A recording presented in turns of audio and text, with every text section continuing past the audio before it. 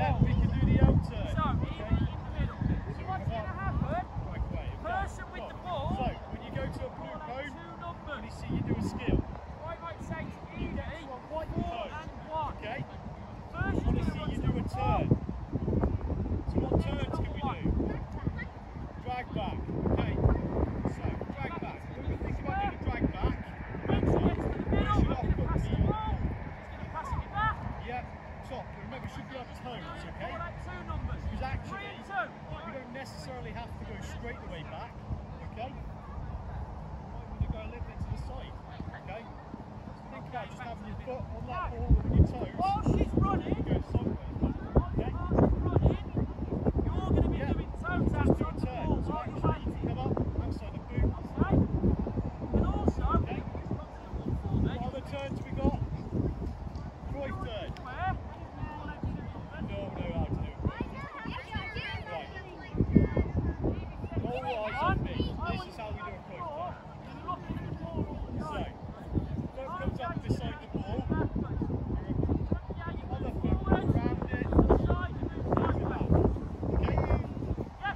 So foot comes up. Okay, let's go. So all the way up. Everyone got that? When you come up to a white cone, I want to see a turn. When you come up to a blue cone, I want to see a skill. Yep. We started with a warm-up that included elements of passing and receiving, ball mastery and agility work.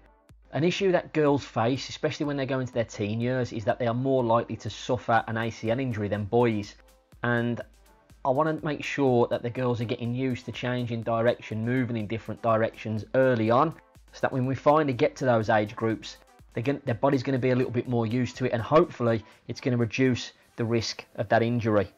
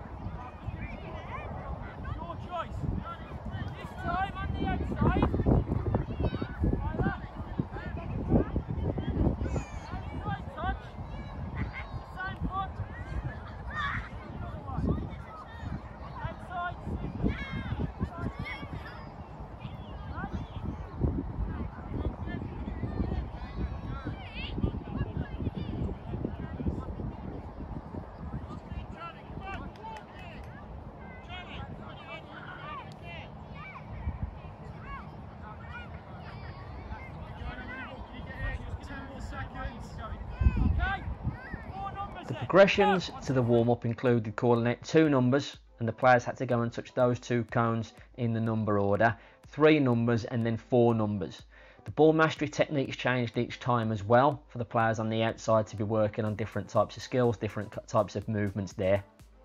The reason I threw in the extra numbers was to make sure that the girls were warming their brains up as well as their bodies. They're on the school holidays at the moment, so there's a good chance they could have been sitting on their phones all day, they could have been sitting watching Netflix all day. Some of them could have been productive, I don't know. But with the middle portion of the session being quite complex compared to what they're used to, I wanted to make sure their brains were ready to go for that part of the session. As you can see, I'm having to take part as well. This is due to it being a pairs activity and there being an odd number. Not ideal, as it didn't allow me to keep an eye on everybody else, and as you can see, some of the girls are doing the movement correctly, but some of them are only running forward and turning round when it's something behind them. Not an ideal situation, but they are moving, they are remembering things, and they are getting their bodies ready for the practice ahead.